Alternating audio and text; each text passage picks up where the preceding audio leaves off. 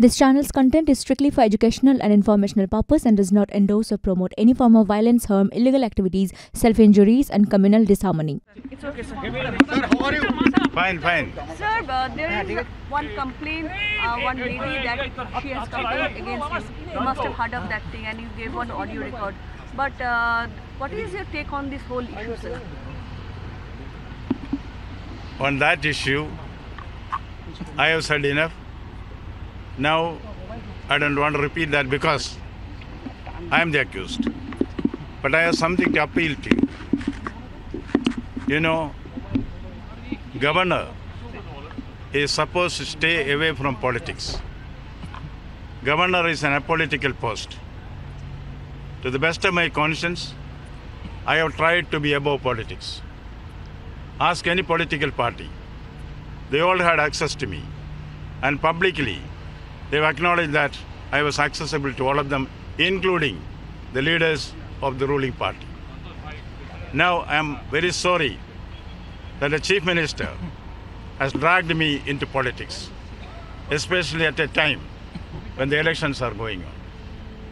I have something to appeal to my brothers and sisters of Bengal through you. Number one, I told a lot of good words about the individual Mamata Banerjee. I stick to that.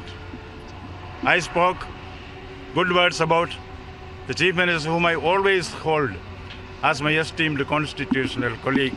I stick to that. When questions were asked to me repeatedly to speak about the politician Mamata Banerjee, I always took the stand.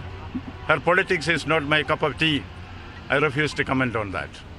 Now, because of the humiliating remarks which she has made against me, against truth, I am forced to tell you, my media friends and through you, to the brothers and sisters of Bengal, Mamata Banerjee, as a politician, Mamata's politics is dirty.